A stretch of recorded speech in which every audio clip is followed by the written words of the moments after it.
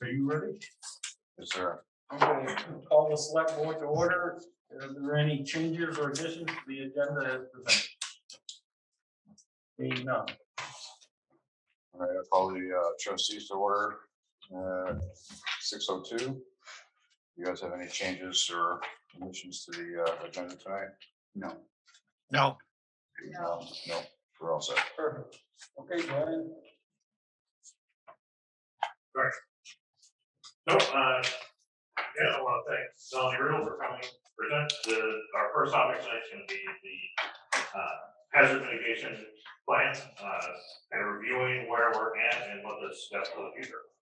I'm going to turn it over to Melanie or to our experts. Thank you, Brian. Thank you, everybody, for having me tonight. Again, what you have in front of you is a few sections of the Johnson Hazard Mitigation Plan. Just wanted to get your feedback on these sections, and then I can make any edits.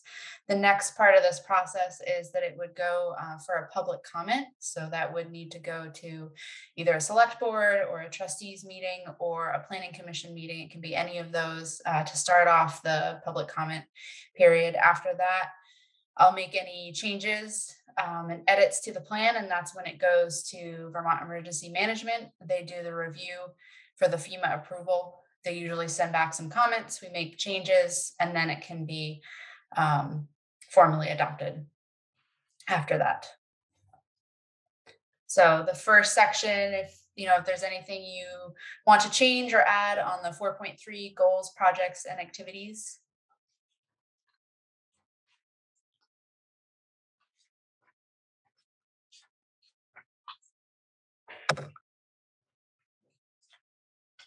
I just want to point out that this has informed a lot of our activities. This is relevant to the work we're doing with the Holmes Meadow as a flood preservation area. We've used similar priorities when we're talking about the viability of the light industrial park as being a way to expand our economic base outside of our flood risk areas, making our community more economically resilient to future disasters, and kind of keeping an eye on the impacts it also has on our infrastructure costs and our obligations in the future. So we're off to a good start with this, but there's always room for improvement. So. How long ago was it we did this? It needs to be updated every 5 years. So it's going to expire, I believe, maybe September. It's in the fall of this year. It was 5 years ago we did this? Yes. Wow. Every year they do the local emergency management plan. That's a very simple form. So if you kind of hear about that, that has to be done annually. That goes by quicker when you get older. It does. I believe it's 6 years past, so trustees. So if there's no comments on the goals, projects, and activities, we can, review the maps if there's anything that you want changed. They have been updated in terms of like the critical facilities. Alec Jones, who is our GIS specialist, updated the maps. So if there's anything you see that needs to be changed, let us know.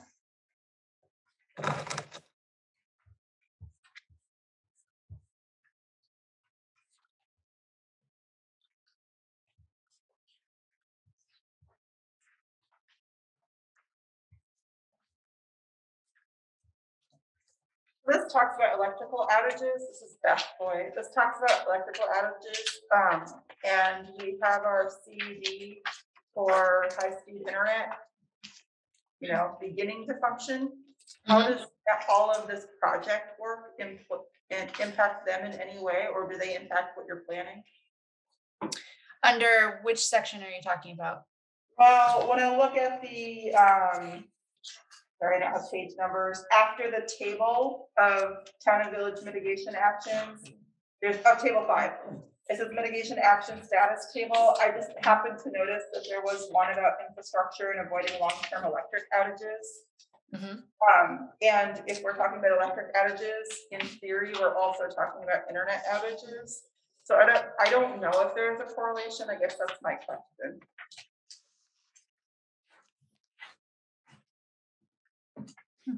That's something that we could definitely add. It obviously, it's not specifically addressed, but also there are several people who get phone through internet and, generally communicate that way. So if you wanted that added, we could definitely add it.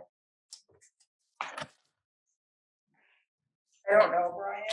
I mean, It would be something new. We didn't have. We didn't have it before, I think it's definitely something we should consider. That, most, not everybody, but most internet access will come over telephone poles, so anything affecting electricity or telephone poles are going to affect internet. Like somebody said, a lot of people get phone linked to the same resource. It's, I think it's a good item to include for, future awareness. and then, sorry, just to build off of that a little bit, when we're talking about wind damage and infrastructure, it also impacts cell towers and cell reception, and we all know we can't live without both cell reception and Wi-Fi, so, how does that play into this too? Yeah.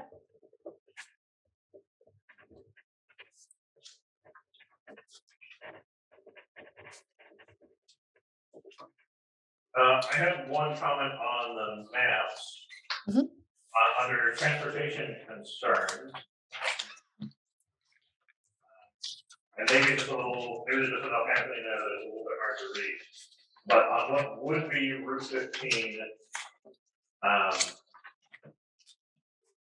of heading east of town, we've got that area across the NATO's pit and a little bit east of the NATO's that has quite a bit of erosion that the state's doing some work to try and mitigate, but that has been a perennial area of high erosion.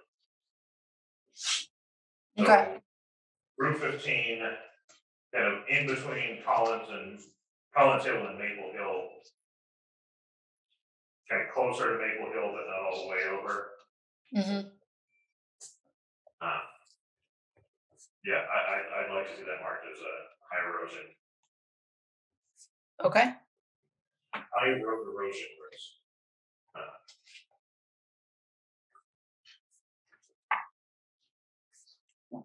All right. But make sure they put responsible parties, the state AOT. And they're working on it. Yeah, they are making significant improvements there, and we really appreciate that. But it's still important to remember that that does remain a high risk. Mm-hmm. What makes it a high risk? I'm thinking high risk because of the rate of change that I've seen the erosion there over the last few years. That in the last 5 or 6 years, they've made a couple projects over there to repair the bank, and they've had to come back several times. So they've had 2 or 3 mitigation projects over there just in the last 5 or 6 years. So Is it high erosion alone, or is it high erosion with an impact of public safety or transportation? It's specifically with probably an impact of both. transportation. I think it's a potential impact of transportation. Because we've noticed, or it seems like a high amount of accidents in that area. Yeah. And it seems like we sent questions to the state about just a perception of the road and the way it does some rolls. Yeah. Just there's something going on there. I don't have a clue how much they spent on pinning that bank, but I was thought that they would have tried to, they made some kind of an arrangement with NATO, buy a little piece of that corner and straighten that road out. I think that would make a lot more sense to me. Well, they also did that pinning on 100C and it's failed to work. Our roads dropped and cracked and they resealed it, repaved it within what, twice in 5 years? All right before the powerhouse bridge. Oh, yeah. Right on the corner right there.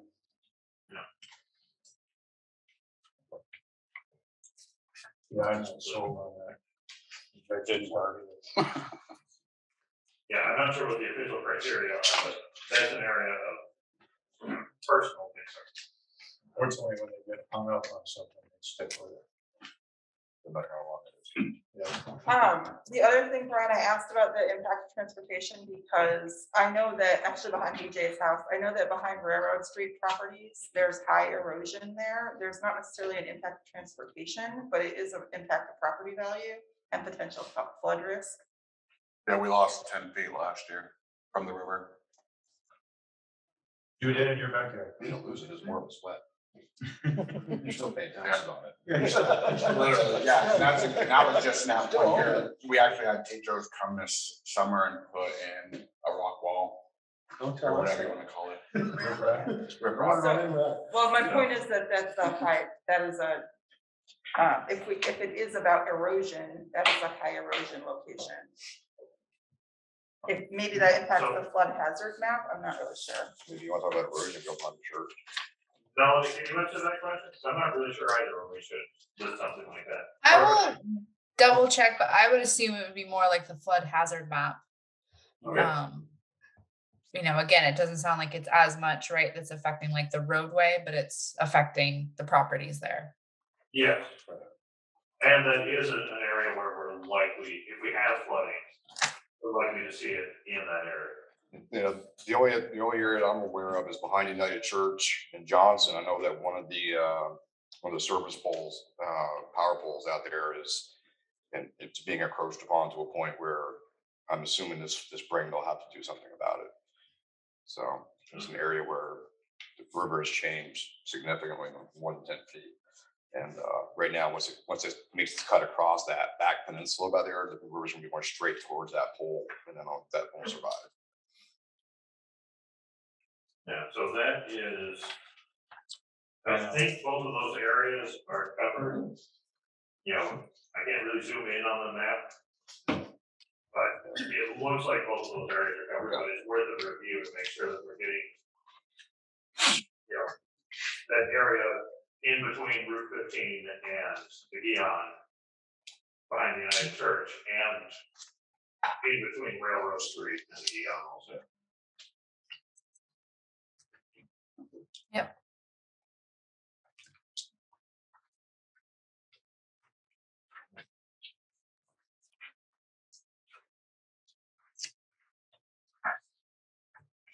Yeah, I'll see about adding erosion to the flood map because it's obviously not on there, but if that's an area and what you would like to see, then.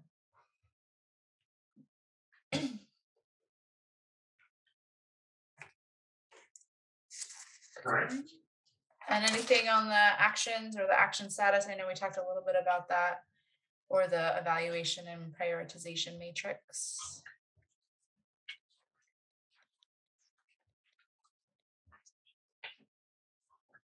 I also wanted to see if the village had anything that they wanted to add. I think there's only two because you completed one from the last hazard mitigation plan. Yeah, I can jump in. You know, I can't think of anything specifically, you know, other than the stormwater, you know, infrastructure, which we have responsibility for. A lot of the other things that are more focused on the roads is more town centric. So I can't think of anything else that immediately comes to mind that would be a mitigation action that the village would participate in. But I will think about it a little bit more. And if anything comes to mind, I'll certainly let you know. And as you mentioned, we did update those loan guidelines like we discussed for our revolving loan fund to include flood proofing of buildings. Yep. Yeah, and that's fine. It's not like I just wanted to check. So yeah, if there is anything that comes up, send it on. One thing I've seen on table 6, it's listed as a Comcast and highway department, and we changed the name of that department to Comcast and Public Works. Okay.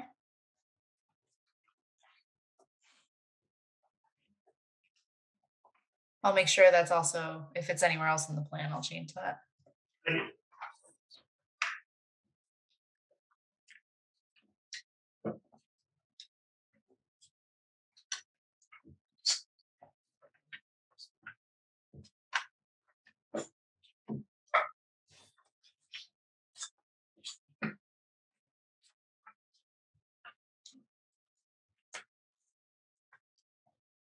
Appreciate you including a scale of what low, medium, and high cost is. Yep. Too many that we read that the very arbitrary of what we think is high or low cost. That is true.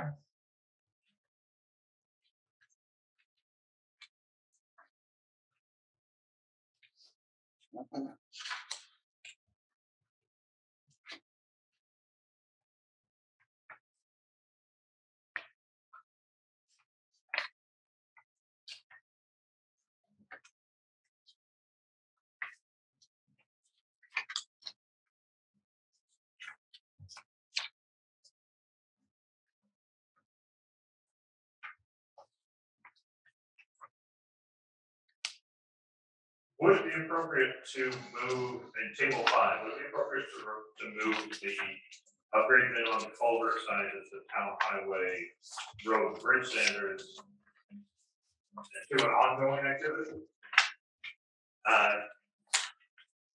Technically, that's a finite activity. We will someday finish that, but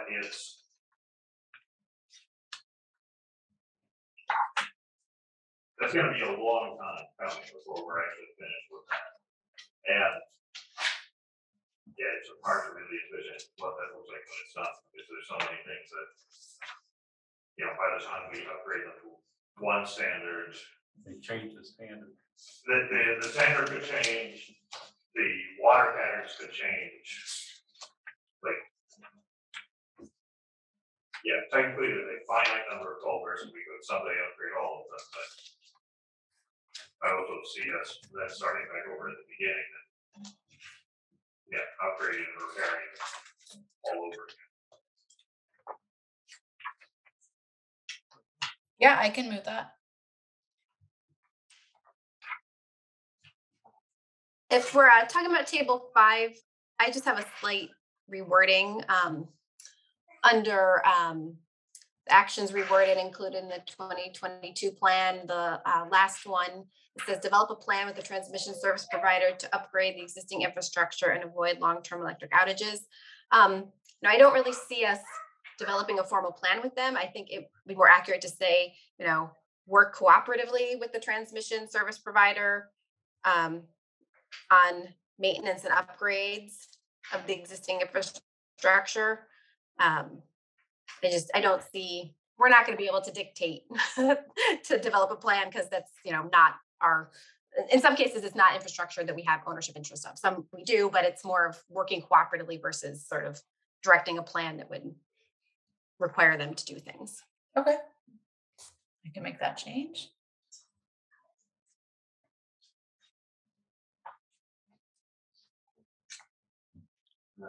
I checked with our planning commission and with Megan in your office, Melanie, but I think the ground truthing of the report may have been completed. I'll double check. Yeah, I think that there were sections that hadn't been, but I will double check. I'm not sure what the status on that is, so. But I will start.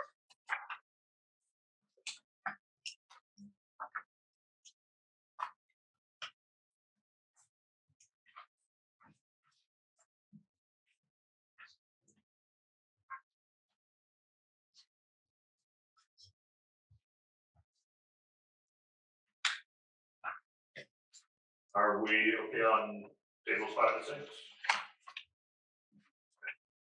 Looking at the prioritization matrix.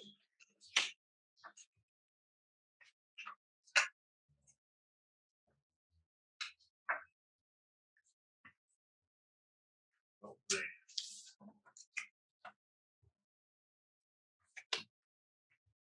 have a lot of changes that I'm looking for here, but.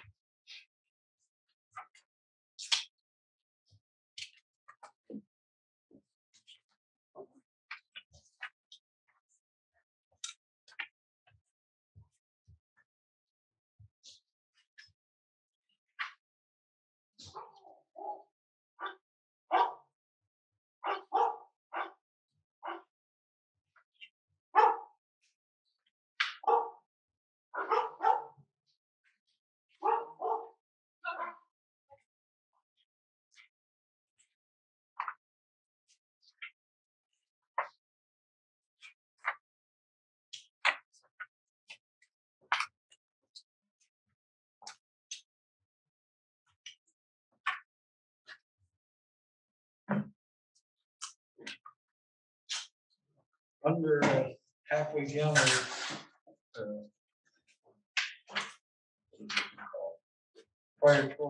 Priority matrix, manage ash trees. We, the very first column, respond to significant, likely or high risk hazard. Would that be increased now?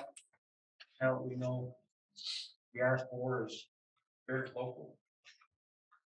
I can see changing that to a 4. I mean, it's been located, I forget where, but Over here, Belvedere, yeah, I was gonna say, it's Memorial County, so.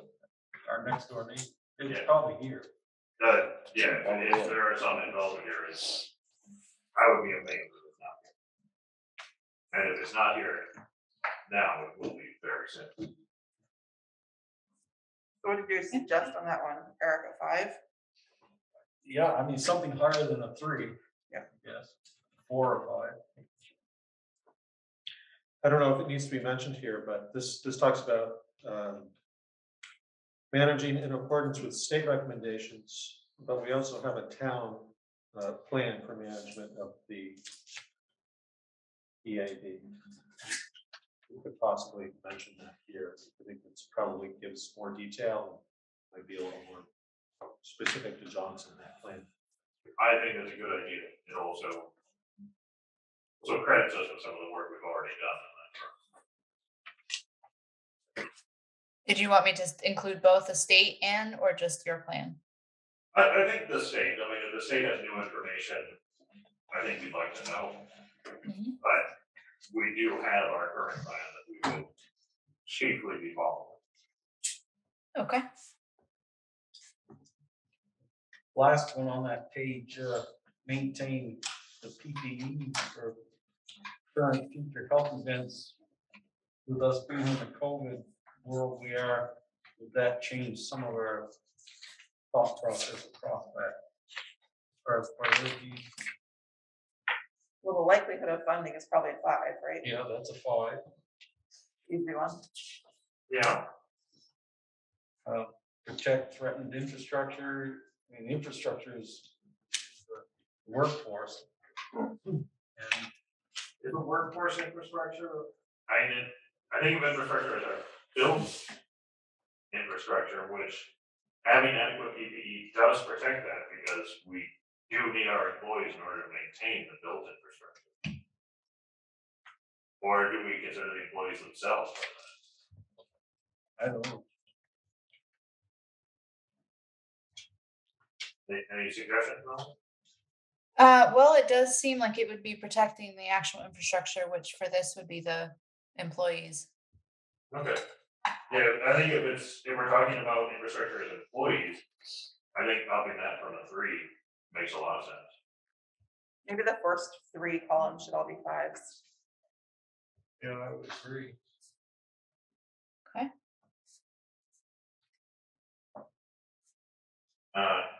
Politically acceptable, that's probably higher now. Feasible, Actually, technically feasible might go down with the supply problems we're having.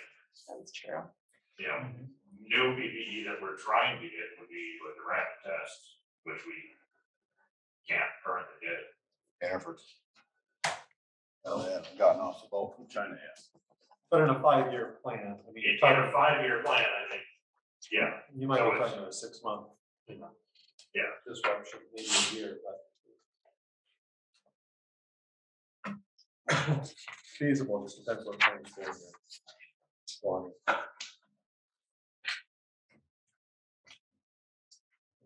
I guess it's another one question for you, Melanie. What time span should we be evaluating this on?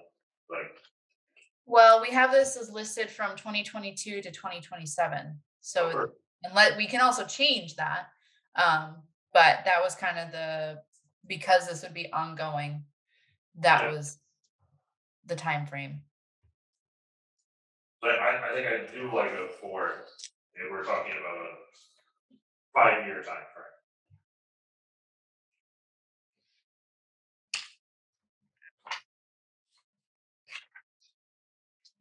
Okay, so at this point, I have changing the first 3 columns to a 5 and keeping the technically feasible at a 4. I think we were gonna improve the socially and politically acceptable as well. Was I going to 4 or 5? I'll go 4. 4. Sounds good.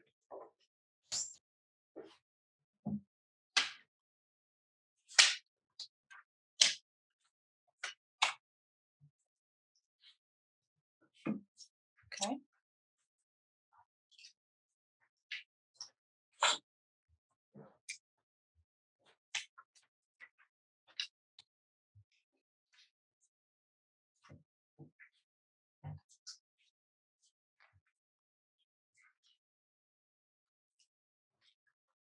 Melanie, do we formally adopt these changes or is this just a review? This is just a review at this time, so it comes back for adoption after the FEMA review. And after the public comment period will be next, and then goes to FEMA for review. Okay. And after we get pending approval, it can come for adoption.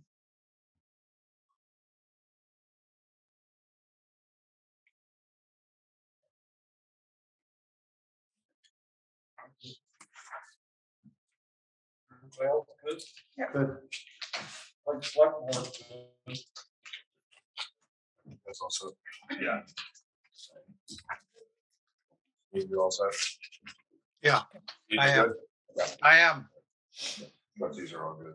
You have anything else, Melanie? Just if anybody had a preference to being the meeting that kicked off the public comment period. I can also connect with Brian, but if anybody wanted it, that way I can work on the public warning. Does she mean the select board or the trustees? Which board? Well, or the planning commission she mentioned at the beginning. She said typically it's planning commission or select board or village trustee to kick it off. If it was the planning commission, they serve both the town and village. Right. Would one meeting work as the hearings for both governments? Yes. Again, this is a joint. It's confusing because it is a joint plan similar to your town plan. So I believe, and Brian also might know differently, but I believe it can be any meeting because it will be warned to the public and anybody could attend. Yeah, that's my understanding too. So does it make sense to send it to planning commission? A lot of sense. A lot of sense. Yeah, I'm not gonna be here. I think everybody should show up. Okay. Well, if there's nothing else, thank you, Melanie, for joining us. Thanks, Great, Molly. yeah. Thank you all. Have a good night. I'll be in touch and I'll help you connect with all of us out at public comments. Perfect. Thank you, Brian. Thank you. Have a good night. Thank you. Okay. Next up on our agenda is a discussion about the community and economic development coordinator position. So we had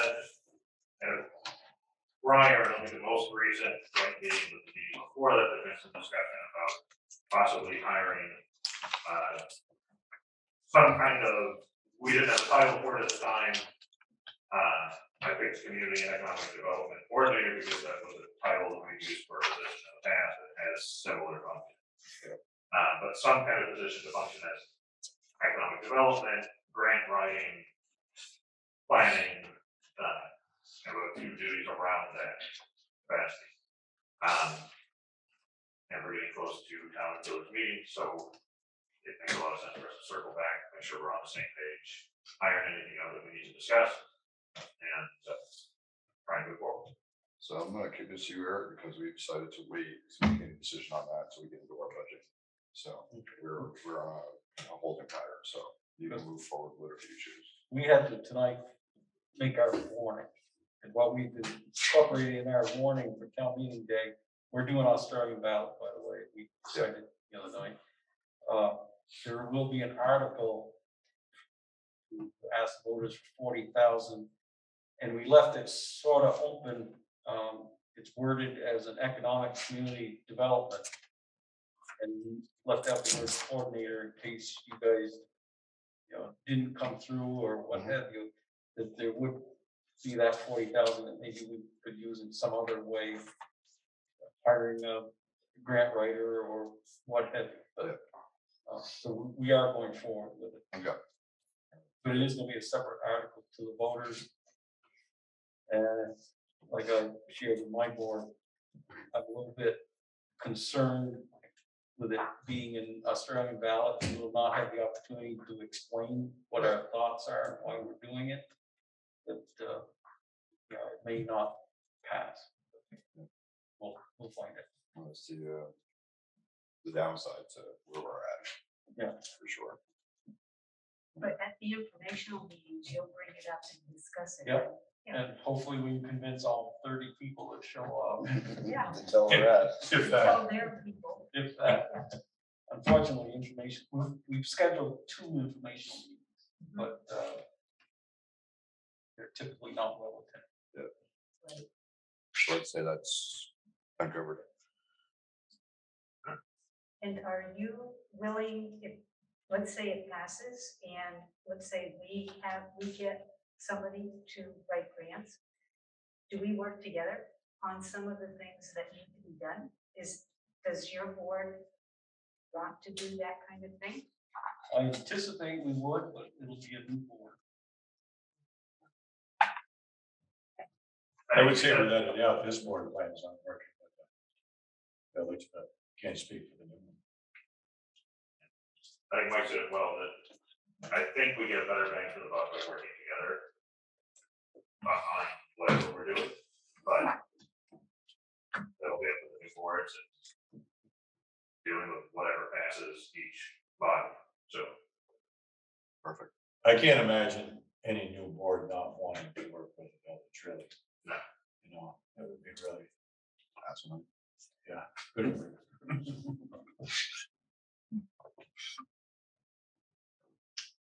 Okay, next on the agenda, I guess. Yeah.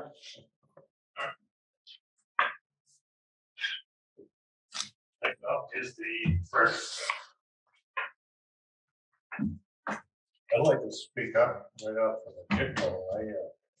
My hat's off to this committee. This is a nice report. You consider this a start, right? It's an excellent start. There's a lot of good figures in here. Yeah, I guess it would be. Evan and Beth did all the work. Good job, Evan. That's off the bat for a few Okay. minutes. Do you want to present it then? These are our minutes. These are the minutes that are public minutes, These by the are- way. Yeah, these are the minutes that are public, that will be on the website whenever that's. Whatever possible. back. Hey, the website's got a new look. Sorry, that's out of place, but Thanks for cutting me off now. I just woke up. Go ahead. I only got a month to go, so. I guess he's leaving, you don't care no more. Sorry, Evan. I'm just picking. So the committee had decided to go on actual numbers, and we were tasked with finding out what a yearly cost would be. So to go by actual numbers, we had to use the 2020, 2021. Shouldn't be 2021. But I know. amount to be raised in revenue by taxes for the town. And because the village follows a different fiscal year, we use the village's tax revenue base. And Meredith had provided input, and everybody wanted to know what it would look like if the full loss of state pilot for the college contribution was gone. So in figure 1, we list the town grand list, town tax revenue, village grand list, village tax revenue, and then the assumed tax revenue if there's no pilot money received for the state college. And then it lists the sum of tax revenues between both towns. So a yearly cost impact could be very easily figured by adding up the 2 budgets and assigning that to the town's grand list. Figure number 2 shows what a sample tax bill for a town taxpayer would be for 2021, 2022 with no changes. And figure 3 is the same for the village to get our baselines. Both are for primary residents. And it is important to note, however this was presented to the taxpayers is a little bit difficult. This is municipal tax bill. Everybody knows that the school gets the lion's share of what everybody rates in their taxes. But if somebody were to look at this and say, I have $100,000 house, it seems like I pay a lot more than $826 in taxes. It's probably because you pay 5 times that in school tax, but so figures 2 and 3 are unchanged. That's what a town tax resident and a village tax resident would get. Figure 4 is what a tax bill would be if the 2 entities were merged together, the budgets were kept exactly as they were, and there was no pilot money received to the village's portion of the state college. So that's what a total town tax bill would be. Everybody in town would pay those rates. Figure 5 is what the impacts would start breaking down to. So for a tax resident under a merged municipality with a $100,000 house would end up having a cost increase in that year in the past, because these are actual numbers, of $70.42. And these are all just broken down, 100, 150, 200. Yep. I use the 100,000 because it's very easy to multiply in my head. But the percent was 8%, right? We'll get to that. So that's the cost impact to every town resident. The cost impact to every village resident for that year would be a total tax savings of $111.18. That's because they wouldn't have to pay the $181 to the village, but their town taxes would raise by $70. It's all really important when we talk about these numbers that we're talking about them for a primary resident, because that's the town tax rate that's being used. So if that's not your primary home, you're going to be taxed at a different tax rate. That's only school rate. Oh, that's only school, everybody else is just flat? Yep. Yeah, municipal Okay, taxes cool. are flat. Yeah, I didn't realize that. And this is only municipal. That is very important as well. It's for the tax adjustment, that's why. Right, tax adjustment. This doesn't It could be include any affect that. homestead tax adjustment, anything like that. So just be a tax bill. If you flip the page over on figure 6, this is the figure that all the board members on the committee members really like. Because it lists everything out under a merged municipality line by line with percentages. So for somebody with a $100,000 house under a merged municipality, they would receive the tax bill of $896. Town increase would be $70.42. Village of Johnson residents would save $111.18, which would come out with, and these numbers are calculated out to 4 places, but the Town of Johnson resident would receive an 8% increase on their taxes. A Village of Johnson resident would receive an 11% savings. There's great notes all the way through the meeting minutes, and I would definitely recommend that everybody that has this report, and especially when it's online, reads through it very closely. this is what the committee was tasked with coming up with a yearly cost of what a merged municipality would look like for taxpaying residents. Perfect. And school tax would change. School tax would be the same. Right. Because the town pays all that, The right? town pays all that, right? So there's no change in that, so there's nothing hidden there. So Correct. You guys gave all the numbers. And again, all of these numbers, all the way through, are used with the assumption that the village of Johnson would not receive the $50,500 that they receive from the state for the college. That's a big assumption. I didn't hear back from Meredith on, did you talk to Waterbury? So I was promised that as soon as he's done with his budget information, which he will call me next week. As I think you know, it's bad time for towns with their budget development, but he knows we're hoping to talk to him. And I also spoke with Northfield, which is applicable because they have an electric department, and he's supposed to be sending me some information as well. So I'm sorry it wasn't available for tonight, but I am waiting to hear back directly from those two communities specifically. Thank you. So this would not include any one-time costs. Right. This is just what a yearly tax bill would be if the municipalities merged. And Meredith did hear from Essex, charter fees on actually changing a charter are, Essex was expecting it to be about $20,000. So it's not the $200,000, $300,000, $400,000 numbers that people are throwing around, but this does not account for any one-time. So Legal cost. legal costs or Costs for state? changing the charter. No other costs are in there except for what we had. But this is basically taking the general budget of the village and distributing it townwide. General budget of the village, adding $50,500 because we're assuming that they would get no money from the college and then distributing it to the whole town. So the charter change, that includes all the applications and lawyers fees and. Meredith could probably answer that a little bit better. Yep. So I reached out to Essex.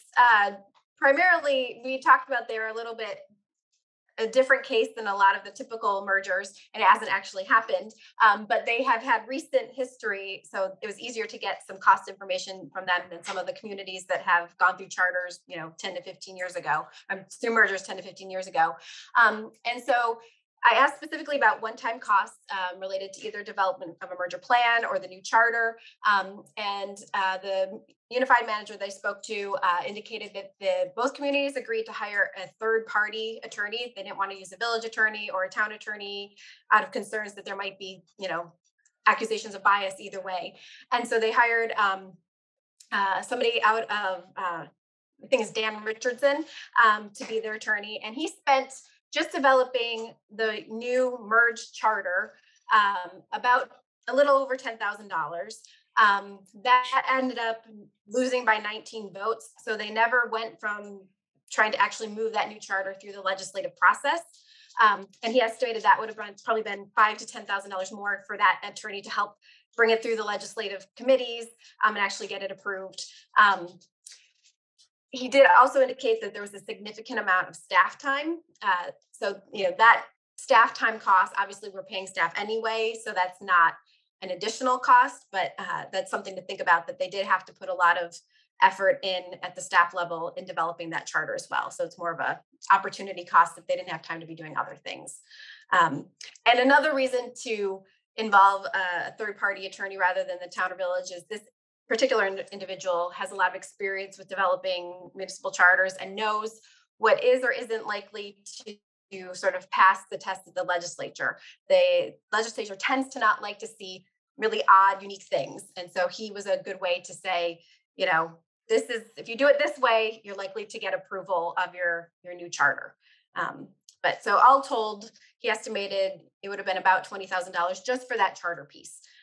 Other elements I know in the process are the development of a merger plan. I think that usually comes first and is sort of brought to the voters. And I could see getting external help with that, potentially from an attorney, in order to make sure you're capturing all the things that you would want to put in a plan. And I will hopefully get some feedback from Waterbury and Northfield on that specific topic. Hopefully that makes sense. These figures for how long ago? That was recent. First of all, I think you guys did a wonderful, tremendous job here. The apples to apples comparison, that's exactly what the voters want to look for, I think. And you did the worst case scenario without the pilot money. Maybe Meredith, a question for you on the charter. Now, the town doesn't have a charter, so you can't just have a charter go away, or do we have to have a new charter of some sort? So my understanding is there would be a new charter that would probably take elements of the village's charter, which is not a typical charter, but it's language that's been approved over the years, and codify that, and then add in more specific typical town charter language, and mesh them together in a way that would be agreeable to the legislature. So I do think we would create something new, and sort of more formal than what we've had, especially creating a new sort of municipality. I think that would be important to do. Did that answer your question, Eric? Yeah, I guess. It's sounding like we would have to have some kind of a charter. Yes. Yes. But there's always a chance that it could be turned down by the legislature, correct?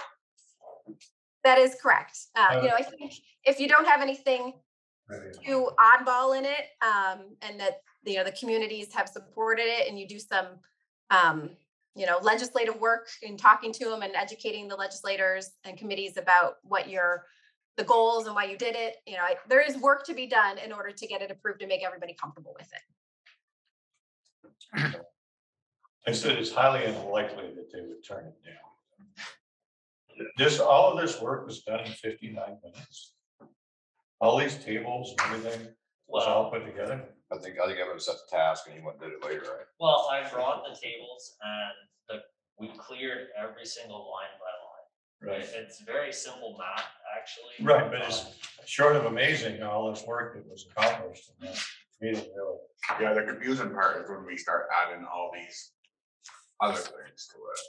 I think that's where it's gonna get, like, if we're talking about all these court fees and everything, if we put it into a loan for 5 years. So then we'd have to put the taxpayer, your first 5 years, these are gonna be your rates, and then after that, then this will be your rates. But that's where we weren't past that yet. It's too bad with the $10,000 that we spent on the study, that he couldn't have spent a little time and had all these facts and figures in that study. Could always pay me them though. I figured that was coming. I'll make a motion to tell you. You can wish in one hand, crap it the other. One of them fell off, yeah. So, yeah. I'll echo the same, set a task and you guys met it with flying colors. So where do we go from here? My thought would be to move to the extras we don't have the numbers on. We got the one where the charter changes, 20,000 lawyers fees, and what other fees, what other costs, what other things like that, to be able to, obviously, this is a standalone document, which you guys have done. We'll have to throw in other figures, whether they're estimates or whatever, in there to be able to set another chart to show what, if it is feasible to get a loan for 5 years to take to do this, how that would impact both the village and town ratepayers. That would be my suggestion. So I think that it would be important as the next step to pick another meeting date to discuss this jointly. And the voters tasked us with continuing the conversation. At one point, and it can't be in this year's warning, I believe that the select board at the time owes it to the town taxpayers for them to approve a yearly expenditure increase of approximately 8%. And I believe that the village owes it to the voters that they would see a yearly cost savings of approximately 11%. That way, we can bring it to the voters and say, I think we should still talk about this and try to come up with those one-time expenses. But we owe it into the voters to understand that as town residents are going to be paying approximately 8% more year over year, village residents are going to be paying approximately 11% less year over year. But doing it that way, we're not giving them the correct figures because we haven't added everything else in. Well, one-time expenses can be done out in a loan. Yeah, but then you're talking about a 5-10 year loan where are we gonna do it in 1 year and pay 90 grand, whatever it ends up being? Are we gonna put it in a loan to the taxpayer and it's gonna be 5 years, we're gonna be paying this? They're still paying, whether it's 1 year, 5 years, 10 years. I mean, it's Right, but the figures will be different. Exactly, there's some money in their pocket. I just wanna go to, if we're gonna go that route, I'd like to go with it complete instead of them looking at this being like, okay, if we do this, we're gonna save 11% as a village, where that's inaccurate. If it was only those figures, yes. But since we do have this other realm of figures going on, it's actually inaccurate. The other realm of figures is pretty small right now. But it changes.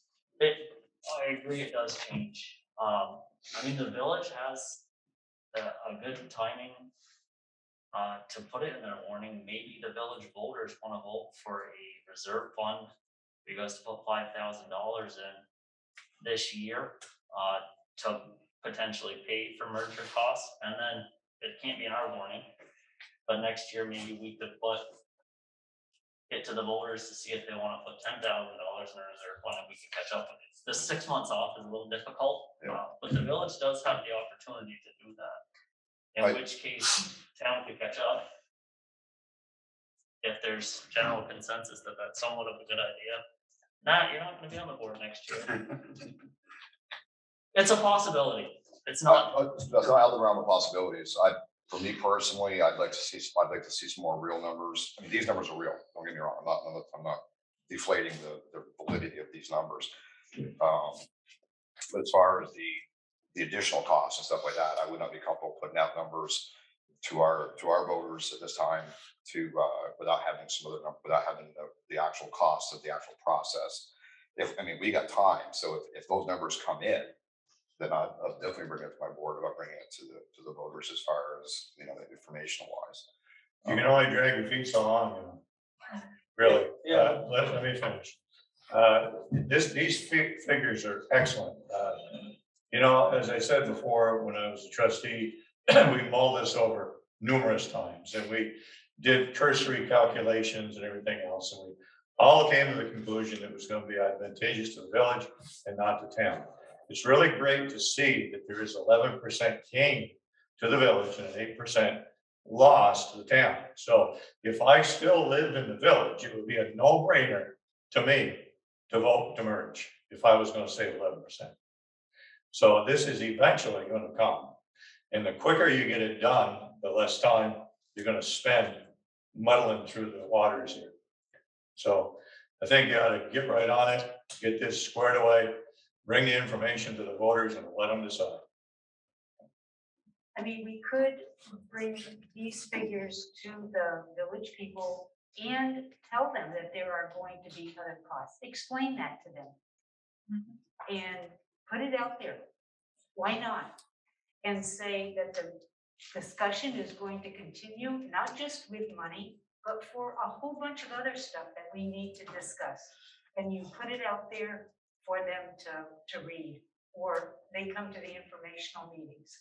But put it out there, because we do have a whole bunch of other stuff to discuss. But this is not the whole picture. The union contract and buying out the employees is another feature that needs to be put in here somewhere. So I don't know how that's going to be put in. And the notion that contract is up for renewal and it's just going to go away. It's up for renewal, and if there isn't any agreement upon the new contract, that contract stands until a new contract is formed. So, Exactly. that's not going to go away. Those figures need to be added in. Right. Into the whole thing. But I also think that we need to look at the utility department and not have that be something that holds us back and look at options. It's not That holding is- us, it's not holding us back, we just have to add it in. If, well, that's a pretty hefty thing to keep in there. It is, but we can't do nothing about that, Well, that's you there. can when you negotiate. Oh, That's, I'm in a union with Paragon, with my other company. And a company came up to us and said, hey, we're gonna take this away from you guys. We'd say no, and would have to agree to it. They're not gonna, the workers aren't gonna agree to have that taken away from them. The company cannot just take that away from them. And that's just a small portion of the Yeah. overall it's a figures. negotiating. But it's So, definitely we put it information out that we there. put out there. I agree with you, Mike, we need to continue moving forward, and that's what tonight and other nights are about. Am I ready personally to commit to putting it on before the voters this year? I need more numbers for me personally, but we're a board of 5. So So what if we did this? What if we all went away, we sit on a joint meeting and we agree that we bring additional numbers we need to consider to the table? Because I already know that everybody here is having talks with somebody outside of this meeting, right? You know, at some point in the next 30 days and in the past 30 days. And cost is being discussed. So what are those things that are being brought up? And let's lay it all out on the table, put it in notes, and we can start to get some numbers around it. We already asked Meredith to go and do some homework from the village side. That's awesome. We'll look for those numbers from her. It sounds like we'll have some more information next week. And in the meantime, we can get that inventory of things we need to consider. Focus purely on cost. exactly. The inventory would be getting back to the list of items, right? Or memorandum of agreement. No, I just meant list of assets. The You inventory. know, we talked about that in the last meeting. I think, in addition to raw numbers, which are super important, and we need to continue on that road, I agree. I'm really interested in what would be envisioned structurally. What is the actual impact on the electric department? Does that continue on as its own sort of independent utility? Because it's not a town-wide utility. I mean, there are plenty of people in town that don't get the village utility. They're on co-op. So this is a question. And certainly water and sewer is a very limited portion of the population that's receiving that service. So how are those utilities managed going forward under bird structure? And there was another question I had. Oh, so, and also there's been some discussion, what happens with the boards? Presumably there's some sort of utility board. We did. Well, that's the other thing is that, you know, if the town takes over everything, then they would become the trustees of the water, sewer, and electric. But it's not the town. No, both boards. Both boards would be cease. Right. I'm just saying, the new board, would then be the trustees of the water, sewer, and electric. You could have water and light commissioners. But we could have, You could. The So- uniqueness about that, I guess my point is, and yeah, we can go into the ins and outs. You have commissioners, you have a separate utility. How do you do this? The select board responsible for it. We're not going to solve that tonight, but if that's something that I think before we get too much further onto it, we have to start envisioning what that structure would be. And I think to that point, that, well, too late for us anyway, and I don't think there's any being anywhere near close for you guys to be prepared to go to your voters yet. And I think that it'll be a big enough a question that will be a special town and village meeting when we just roll everything out. And that's when we would have an article on, you know, probably a few articles, one for merging, one for putting so much money aside for the lawyer fees and everything else. But I think that's down the road. You know, like Mike said, this has been going on for however many years. 30 years. Except for I've never seen it get this far. Yeah. And we're doing exactly now what the voters asked us to do. In particular on that point, what I was saying, I'm really interested in what happens with the electric utility. And I think most people in the community would be beyond just raw thoughts, because when you bring up ideas, certain people will say, well, the electric utility doesn't exist without sidewalks and other infrastructure. I don't know if that's true or not. I'm not in that world. Thank you for dealing with it, because I think rather not that. But is that true? Does the election, then do you go back to some sort of arrangement where you're contracting with another community or co-op or something? I think that's a big question for voters beyond just cost. That it actually changes the structure, our actual electric utility in a really substantial way, including our workers, I'm sure are very interested. What's the impact? Because that really gets people pretty passionate. And some people are as passionate, as about the water and sewer as well. Concerns about if a new board takes over and the board matrix is not users of the water and sewer, what's going to be their, I think everybody here has cost in mind for everything we do, but there's always concerns about new boards. If they're not using that utility, they go, well, let's just do this. It's just a rate increase of, we don't, it doesn't impact them personally. How does, do they keep us tight as shit? Yeah, it's a passionate one. The great thing for ratepayers is they're protected by the Vermont Public Utility Board. Electrics, yeah. So, I would say that sewer and water is going to be protected pretty soon after what Hyde Park told. But that's just me. A unique portion is then actually all the ratepayers of utilities could have a say, because right now they don't. But that's a long discussion. That's a different day. Walter Pomeroy spoke several years ago about wanting more customers for the wastewater treatment plant. I don't know what your reserve capacity is, but at the time it was tremendous. And so he wanted more customers for more revenue. And that way the revenue, the rates stay the same or they go down if you get more customers. And so that is a plus. But the biggest sticking point I see in this whole thing is the buyout of the employees that they chose to go.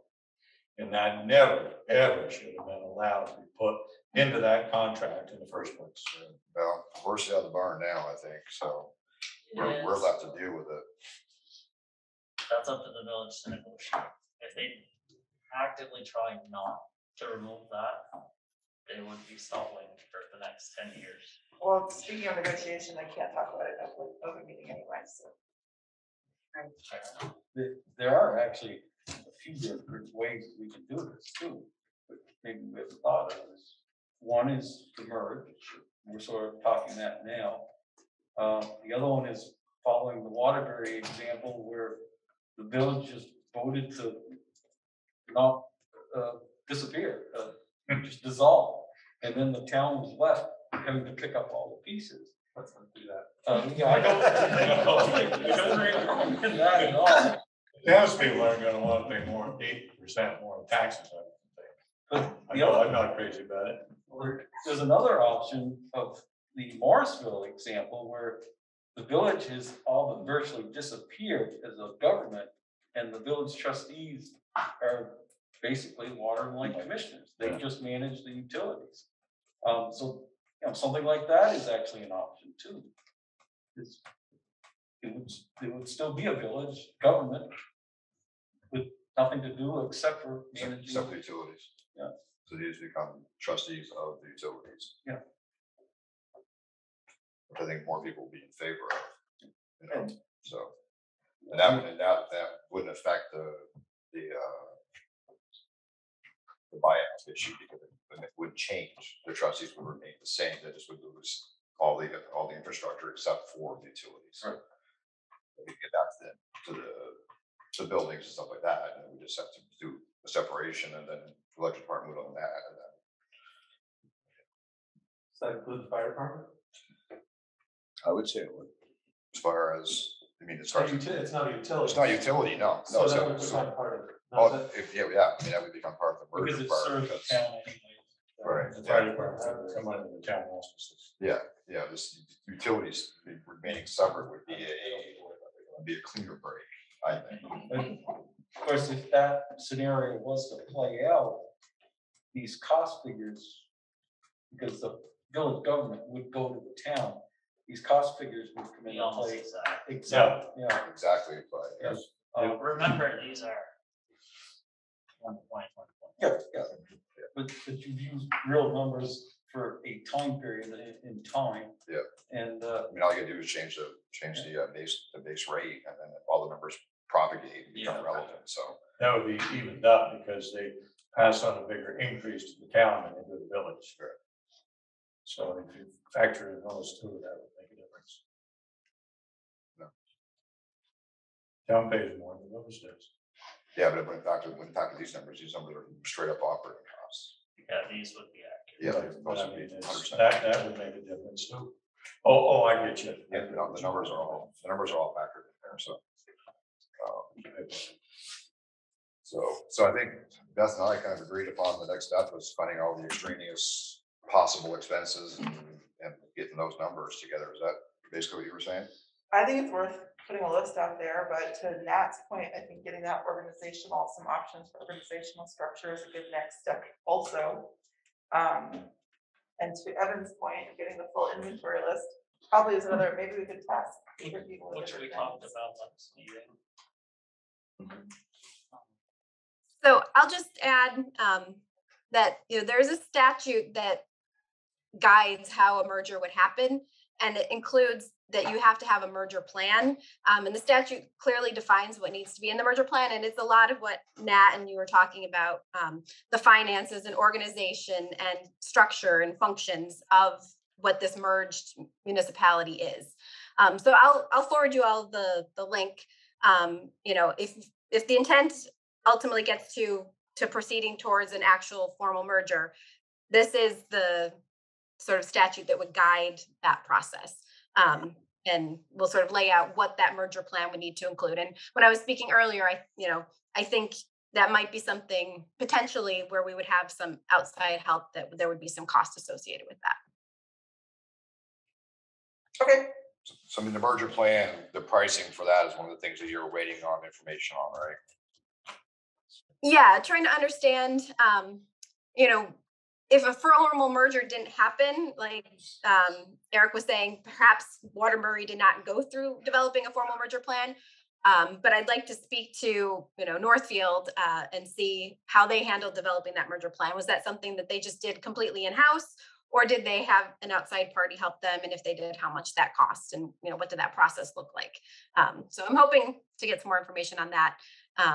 But like I said, I'll send out that link to the statute that at least will give you a sense of what that would need to include. Kyle, I recognize you've been raising your hand.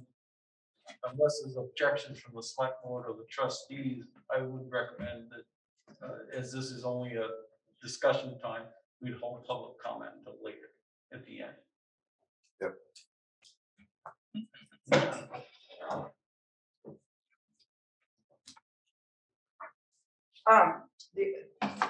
Eric, we laid out a whole bunch of options too. Like, I feel like we should have a place where just putting all this stuff. And Meredith's point, it's not formal. We're certainly not lawyers. We may pretend to be every once in a while, but we're not. But we should have a place we can put stuff, or maybe centralize it through Meredith and Brian. But you can put it somewhere. Sure. Because there's a lot of different topics we're talking about. I'm not sure exactly where we'll put it, we'll figure out something on the website where we can put something in this repository or documents produced by the merger committee or merger subcommittee.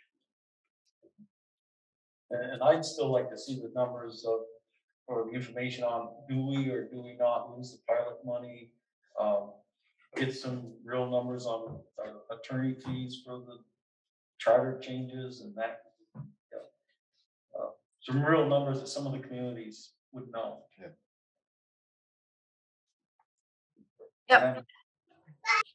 Would we be able to call that the person that we're considering doing it, asking them, kind of tell them our situation and kind of have them give us an estimate, would that be? We could talk to, probably we could talk to, Kent Gardner from CGR, who produced the other report. But we don't have anybody lined up. We don't have somebody picked out. Because I was thinking, different communities are gonna be in a different situation, where if we go to somebody that we may use and give them our scenario, they may have a better idea what they would charge us. Yeah, that's what I mean. We could ask somebody. Okay. To do that, but what we saw when we made the request, the prices get very wildly. So it is. So we want to wait for information to actually become available, or you want to try to set a meeting, I hope the information is available. Do we have any thoughts how long it would take to get some more information? 4 or 5 years probably. February 28th. So March 18th. March 2nd, March 2nd. So that is for March 18th. I guess if anyone, I guess I'll just volunteer myself, if anyone has specific cost information that you want us to be considering in the compilation, send them my way. I'll compile feedback, including people who are not part of the board. Anyone listening? You are. Fully. So what? Anyway, for the numbers specifically, I'll take that. And then for like subcommittee, I think subcommittee was specifically around financial subcommittee. Are we modifying it to more than financial subcommittee? And are the subcommittee board members interested in that? Well, everybody talks about the finances the whole time. Yep. I would say that if boards can decide on costs and whatever, the committee could do cost analysis. Again, I mean, if they want us to research and make a list of properties or something, we could, but that should be known. I think you're right about the inventory list. It's perfect.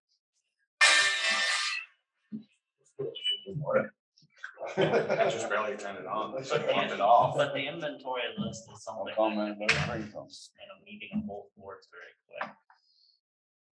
Well, it hasn't been in so. Fair enough. I mean, the other reality is that if we jump on these meetings too quickly before we have the information, it's not gonna make any difference.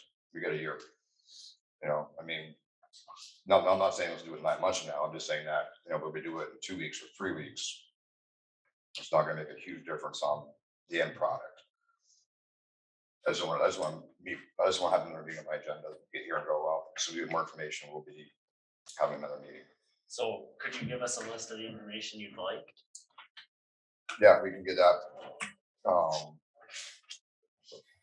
Get it all together and give it to you, is what you were seeing, kind of the sounding board for all that. It So sends me all compile it. So we're gonna just send information to Beth and then We'll send pick it. a joint meeting date. I think that we have things we can talk about in a subcommittee and we can work through them. Like, I feel like we could get a start on some of these things. We can start an inventory list, just us. We can add to it later and as we go. As information flows in, we can add to it. That doesn't need to be everything. That's something the boards would like to task. I think if the much work that you've done already in a short amount of time, this isn't gonna take you that long to do it. And I can't imagine it's gonna take a year. For a subcommittee, in the amount of work you did here, you know how long it would take for 10 of us to do that? You'll be heard catch for you. You're lucky, that's even bad. Oh, we are. No question about it. the year You comment, guys are the greatest things since color. to your comment, my comment about a year is that there's nothing that can be, you guys can't bring it to this year vote. No. So we got the year before we actually come to the voters. I'm not saying we need to take the year, I'm just saying we have that amount of time. I'm not Well, suggesting. Eric talked about, this could be all done. And there could be some kind of a special meeting this summer, for crying out loud. And hopefully it would be nice weather and we could have a big deal with the town and the village together. You know, some kind of an outdoor thing or something. So we're not all confined in the gymnasium. You know, you can turn this into a big deal or something. I believe. I mean, that's just me, but. The voters tasked each board to discuss the merger. You've already mentioned 3 different outcomes. Each has their own advantage and disadvantage, right? And they're not all So- mergers. They're not all mergers, but they are merging assets, which I think we all kind of agree a big pain for taxpayers is, I'm gonna word it as continuity. You know, having to go one place for this, one place for that. And that would solve that problem. It's a potential, and if we don't think it qualifies, that's what the voters asked. We don't have to do it. I'm just saying a subcommittee could come up, think together, brainstorm on different ideas, just write bullet points. These are the advantages of this idea. These are the disadvantages. If that would be helpful for the boards. Everybody's got stuff in their brains, but it would start a conversation. I think that's a good idea. So you'd like to join the subcommittee? Next year will be easy. All right, there you go. I think it's something that you can't answer. Can the village utilities exist on their own without the general budget? I think that's gotta be, you guys have to answer that for us. I think they already do, don't they? If the answer is no, then we have to kind of figure out why or how it exists, absent, you know. Steve, to your point, I think budget wise, they are separate entities, but they're all under the umbrella of the trustees. Right.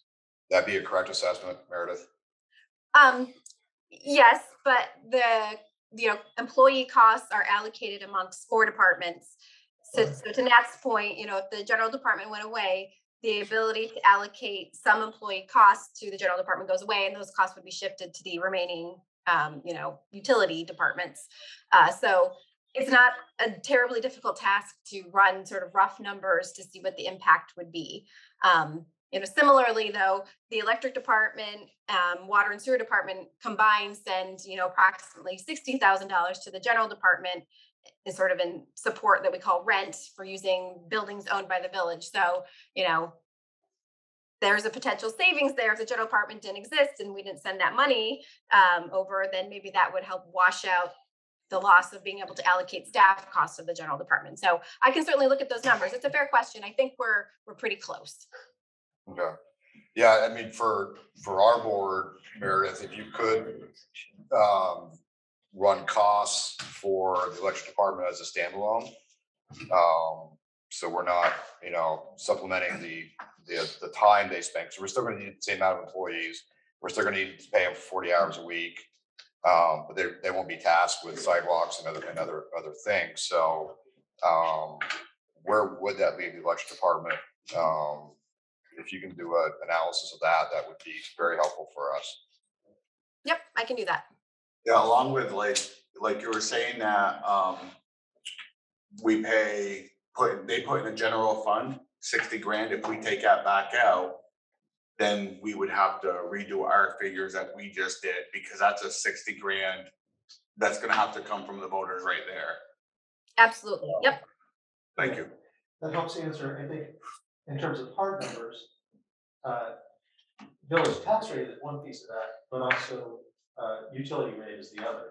Because, village, I'm on village electric, so how does that affect the electric rate? I guess that's the reason for doing that there, is because of, because there is, the time allocated that they spend their 40 hours here is not all paid by ratepayers. It's also paid by users of the water and sewer and the general fund. Right.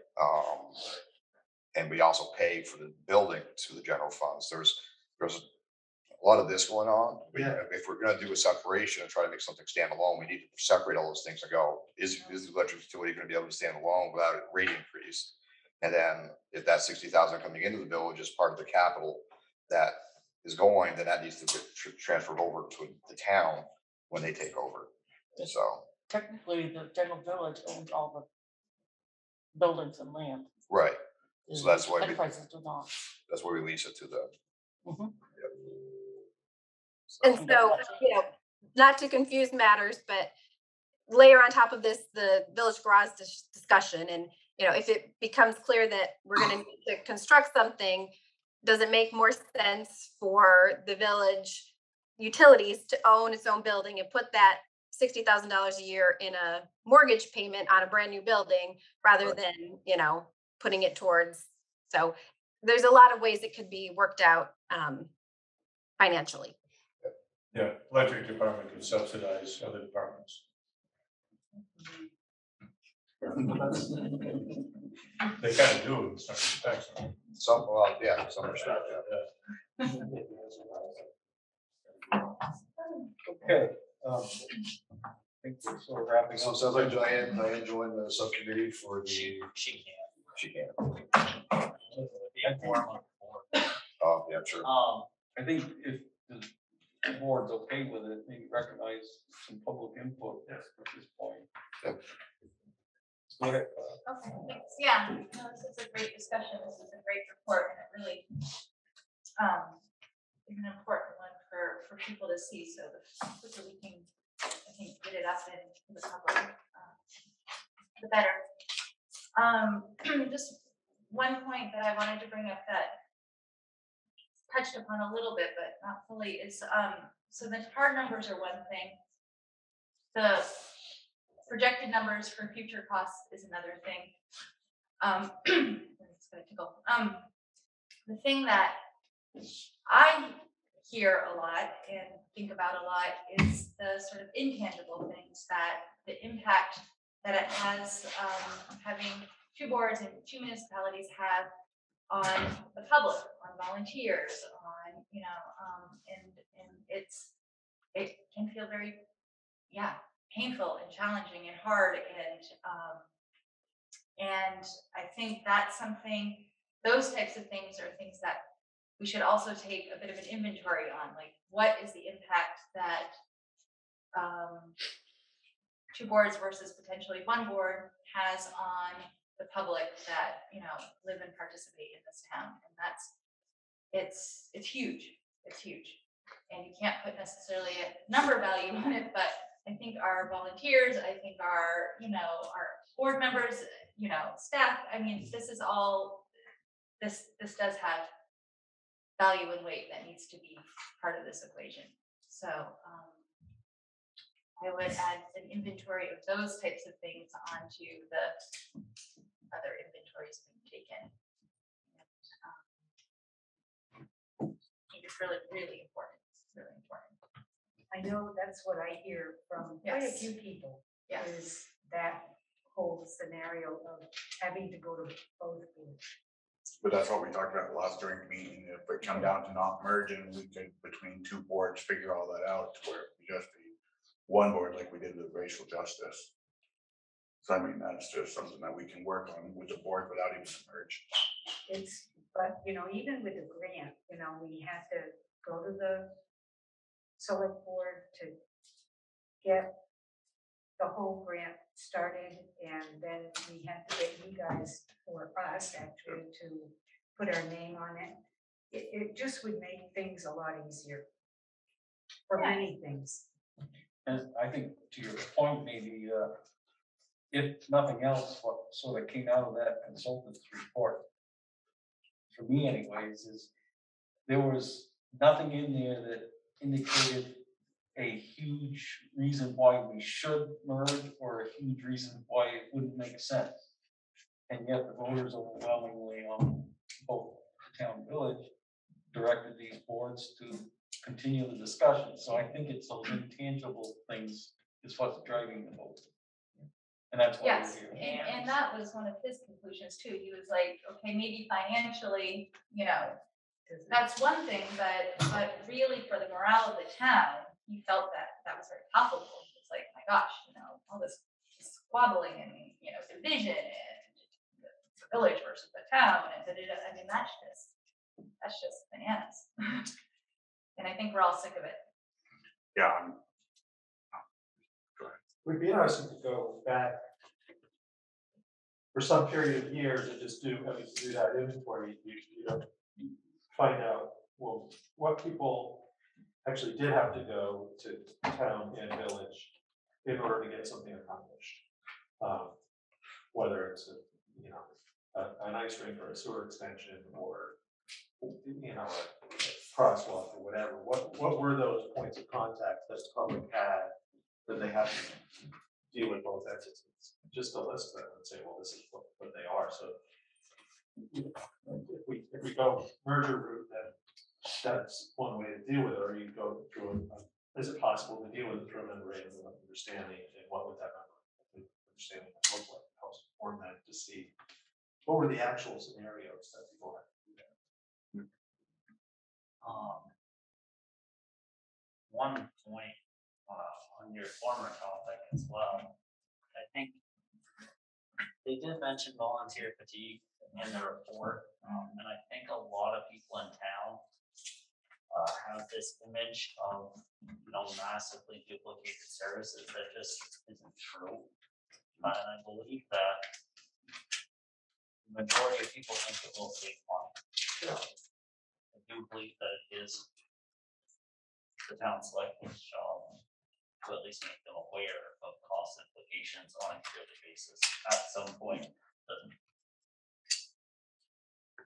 I think it depends on who you talk to, personally. It does. I think it depends on who you talk to, and I think that people value different things, and anyone who's highly involved in any my brain just shut down. Anyone who's highly involved in any committee or volunteerism in the town and is heavily involved in any of that stuff. I think we do run into it quite often, like just listening to everybody talk. I feel like we should have, to your point, like the user stories and the personas. Like if I'm a rec member and I want to use, I don't know, the Village Green and Legion Field for some event that crosses through the village, like what does that mean and do I have to go to?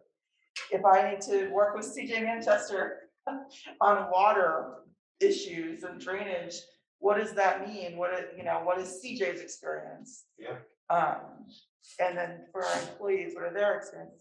I just feel like there's lots of different personas we could build out in representing some of this. And I think that stuff's a little bit harder and time consuming, to be completely honest with you. And I think there's a lot of work still to do. And getting all this out and the things we need to touch on is really important. And then start going through one by one. And we can't do everything all at once. We can do one thing at a time. And what is that one? What's the easy win first?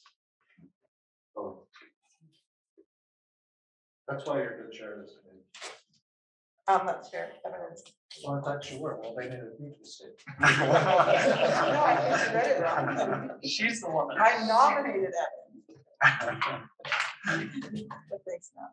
And I think that could go to both sides too, as far as, you know, if a merger is not voted upon by both town and village, then is there another way to solve these problems? Sure. You know, so I think knowing what the issues are, where the point of contacts, you know, maybe it's a give and take. You know, this issue here, obviously, there's been, you know, 12 cases of this. You know, the easier if you take it or we take it and take all the ultimate decision of how things move. I think that could, you know, better our town and village 100%. I know when I moved into this place before I became a trustee, when I heard about the merger, the main thing I always heard was townspeople are getting double taxed and the merger will save money. But I didn't know all this stuff. That's why when we started talking about it, I was like, it was totally opposite than what I heard. So, Well, the village people would be getting about that. right, but it was the town that I heard was the ones that were double taxed. You know, we always go back to the voters, just give us a charge. It would have been interesting to see what the mix of the voters were at town meeting versus townspeople or village people. Because really, the village people had the most to gain by this. And, You know, when you look between $200 to $300 more every year that a townsperson is gonna have, and the majority of the townspeople don't have any dealing most of the time with anything in the village, and they like things just the way they are. I cannot believe anybody's gonna vote to pay $300 plus every year for taxes if they live in town. No, I think that's what Evan has, coming to with the figures and then saying 8%, 11% or whatever it ends up being, will, to where they see it, will make a world of difference. I still think the village should be on the winning end of it, just financially, once we get the final numbers and stuff like that. And if we can separate utilities, so they're not just, they don't concerned about, non-users being control of their rates. I think that's gonna be, The village will want it. I think the village, if you don't separate utilities, I think that maybe it's bone contention for some people, but it sounds like you're heading down that route. Just count paying more. So did we decide on another meeting, or are we gonna wait to get information? The subcommittee's gonna meet first and get back to us? Right up my alley. We haven't officially been tasked with anything, so we can meet and have coffee and bring you back coffee. Oh, I think that's gonna get a list As of. long as it's Green Mountain List coffee, I don't mind. of our financial components of the actual merger. And I'm then- not gonna create it. No, but you're gonna be tasked with collecting it.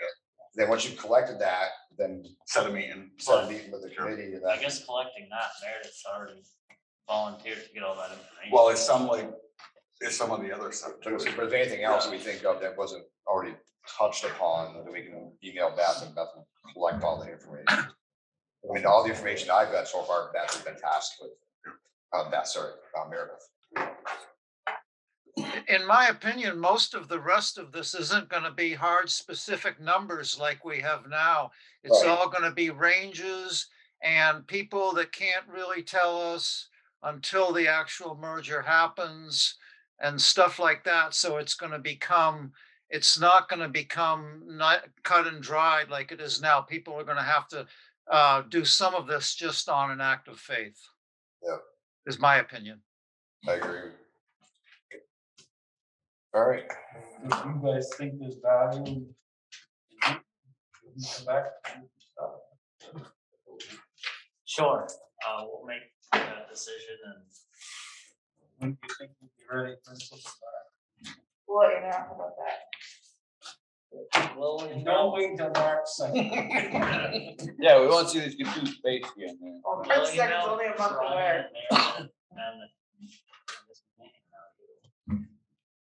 Like, one of us can do that. No, You just can't. right. Yeah.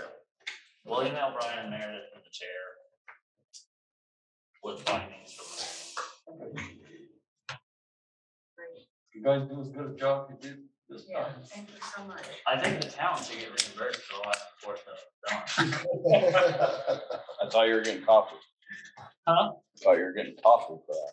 No, the 10. You only get paid $100 a year. All right, I'll entertain a motion to do that. Motion to adjourn. Second. All those in favor? Aye. Aye. It's unanimous. More prepared to adjourn?